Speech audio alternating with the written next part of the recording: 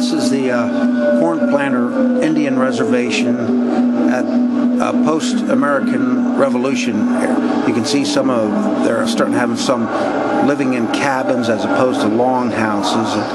See some of the domestic raising hogs, things like that. So you can see some influence of Western civilization on this culture here.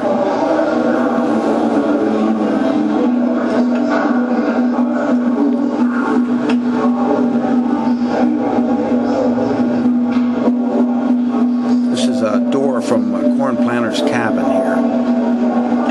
Cornplanter was a Seneca Indian of the Five Nations, the Iroquois, and this was his reservation in Pennsylvania. A little diorama of it.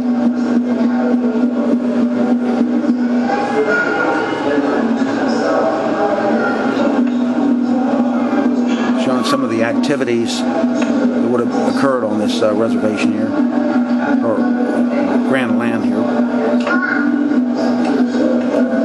Those are signatures of the different chiefs. A treaty that was made in the United States. Iroquois steer worker here.